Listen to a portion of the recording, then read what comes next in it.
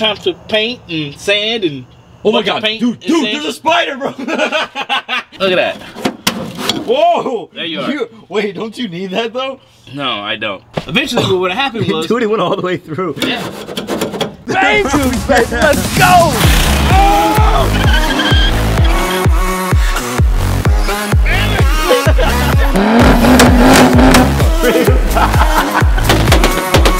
That's a big ass turbo.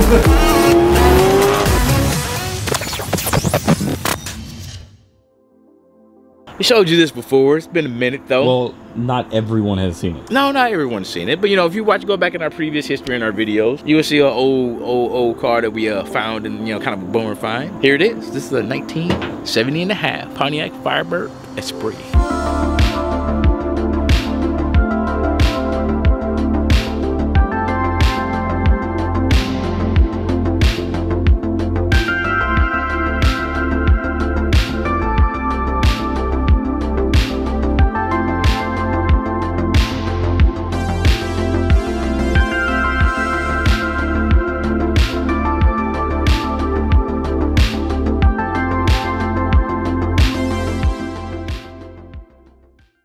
We had to really think about it. We haven't seen this car in how long? Almost a year and a half, almost two? It was in any other garage that we had, oversized true car. It's been neglected a little bit because we've been working on other things. But I'm excited what we're doing to this. Not a lot of people have actually seen those videos. They were very early on. If you guys haven't seen them, when we first really started out YouTube, and I think we only, we didn't have we had this camera, right? It was like a little bit after we started using the actual phone and then moved to the camera. So it was very early on. Most of you guys have only come half the way, if not now. But definitely go see those videos and you can see where we found this car and where it started. And I think you guys will really like it. Like I showed in those old previous videos, but I need to show you guys again. This car has some cancer, One of the things about it is one of my best friends is a metal fabricator. He actually owns a metal shop. So I already showed him all of this cancer on this vehicle. What he's gonna end up doing is helping us boys here cut all this cancer out, and we already found panels, replacement panels for it to get everything back straight. So first things first, all the cancer must go. The floor, matter of fact, before I even get to the inside and show you that, I'm gonna show you down here. Down here's some cancer, guys. You can see it's been cut out already. A lot of body filler.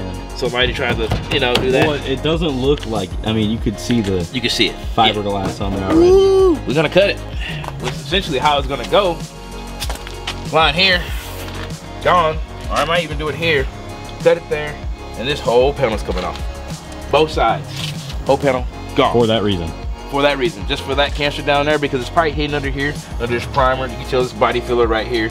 Yeah, I got some years working with body work, so I definitely tell it's got some fillers some places. So we're gonna cut it out. We're gonna weld new panels in. If you got cancer, you never want to cover it up with fiberglass.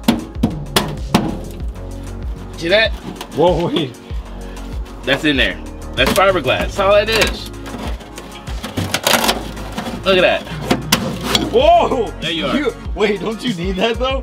No, I don't. You see this? Somebody decided to lay fiberglass, and this is what happened. So eventually what would have happened was... Dude, it went all the way through. Yeah. You would have lost your seats, because this is where your butt sits at, right? I wouldn't here. Trust that, honestly. No, you would fall through. No. So at this point, what I have found, go online, do some more research. I'm gonna end up cutting this like this, all the way around, where it's still solid. Still solid metal. I'm cutting this all the way around onto this. It's a pinch weld right here, guys. If you can't see the filler, it's a pinch weld line right here. So it's gonna be cut all on this line, all the way up. And we're gonna put one long floorboard piece in.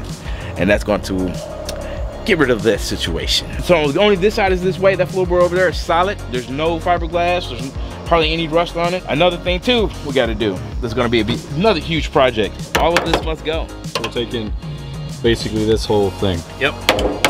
That's all rusty. We're going to cut this whole cowl out here. We got to weld a brace on the inside. We'll end up taking the door panels and stuff off. We'll make it like a little simple cage to keep the car square. That's what we're gonna do. And then we're literally gonna cut on this pinch weld line here. Right there, you see that? It's a pinch weld. We're going to cut all this out. All this is coming out. They make this piece too. So guys, you're essentially remaking the car. I'm rebuilding it. That's what we're gonna do. We're gonna make it so it's reliable, not hit a bump and maybe fall through the floor. This is a 1970 and a half Pontiac 350. This one came with what, 35 horses, something like that, 240 horses, and like 320 pound-feet of torque. Actually, something very impressive for what would be, you know, a muscle car back then. For back then, it actually wasn't bad. Guys, I love old schools, but if it wasn't a Pontiac motor where the parts are so expensive, I would probably keep it. So it's going LS. Just keep it out there. Let's put it out there. Putting a 5.3 in it. We're gonna carburet it style. We're gonna make it. We're gonna make it run. But you can see the frame is completely intact. Oh yeah, it's all solid in one piece. Really good. I mean, even the suspension components to the frame look actually really good. Yep, it's got a 12-bolt end in it, which is good because that can handle some horsepower right out the box. Of course, what about the transmission? The transmission, ooh-wee! That makes some kits out there. The transmission can handle over 1,300, 2,000 horses. Depends how drastic we want to go with it. It's called a power glide, which is only 2-speed transmission. That means faster and faster if you don't know. Most of you are probably questioning, why do we have some small, tiny, dinky, well, they're not dinky wheels, they're actually really nice wheels, but they're BMW wheels, if you didn't see on that side while we were doing some slow motion pans for it. But what wheels are these? I'm even surprised they, bolted up with the bolt pattern. These are 335 BMW wheels. This is off a 3 Series, 335 two-door coupe. Ironically enough, the back spacing is wrong, so the offset is wrong, but they work for the vehicle to roll back and forth, and these were just some throwaways. They're bent, you know, who cares? This car weighs 3,492 pounds. That's like the weight of our cars, like the Volvos? That's, that's weight. 2 Volvo, or no? Actually, that's 1 Volvo. What am I saying? Well, dude? This one weighs what, 3,280 or something like that. 3,380, something like that. Mine's 35 something. Right, exactly. Essentially, it's a four-door Volvo weight. Yeah, essentially. I mentioned we need to fill up the wheel well gap. I mean, it looks good, but yeah. I feel like bigger wheels is gonna make it look better. I think I got some bigger wheels. I need to show you, brother. Come on. Are they gonna fit? They will. We gotta check the lug pattern, you know. But I think well, if the BMW wheels fit, but you still gotta check them, bro. It's an American car, and you had a European cars wheel fit it. Isn't that kind of insane? What are the odds for that? Like seriously. Now, the crazy part is I got these American wheels down there that they probably won't fit because of that. Oh, that's pretty. Look at that. Those are some real classic wheels there for you boys. If you don't know. Drag right. Yeah. 60. Yeah, those are called slot wheels, and they're from the 60s. I actually bought it from a gentleman that has a, he had them off a GTX. So a GTX is a Plymouth GTX with a 426 Hemi, classic car. You know, same things, you know, Road Runners, Super Bs, all that good stuff. That's what those wheels came off of. Period correct car, you know, American racing wheels. I have all the lug nuts and everything for them, and if you see, they're not pitted or anything. So have a full set. If you want to know how wide they are. Dude, they look chunky. They actually look super chunky. That's how wide. Oh my jeez, dude! It's as big as it's bigger than a gas can, bro. It's literally as big as the 1 gallon can. Look at that, bro. It's crazy, right? So that's a tire right there. That's a 12.5-inch wheel right there. So that's a lot of rubber being on the back, boy. I tell you. Yeah, that is a lot of rubber. That is a lot of meat on that, boy. You all right? That's not acceptable. I almost just broke my ankle, bro. Hey, you all right?